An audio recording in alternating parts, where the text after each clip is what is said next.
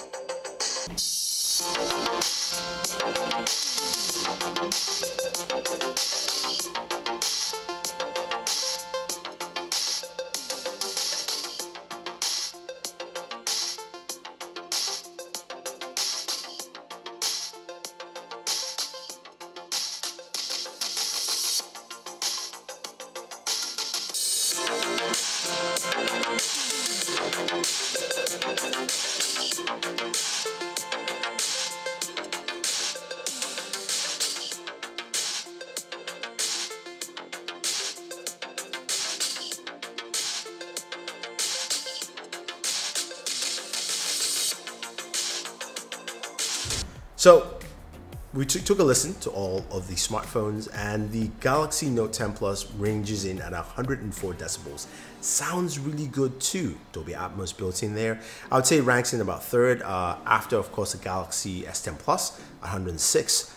The Huawei P30 Pro at 104.7 decibels, and the LG G8 when it's placed on a surface for boom sound at 104.3. But without that, I would say it's third in line with in terms of decibel ranking.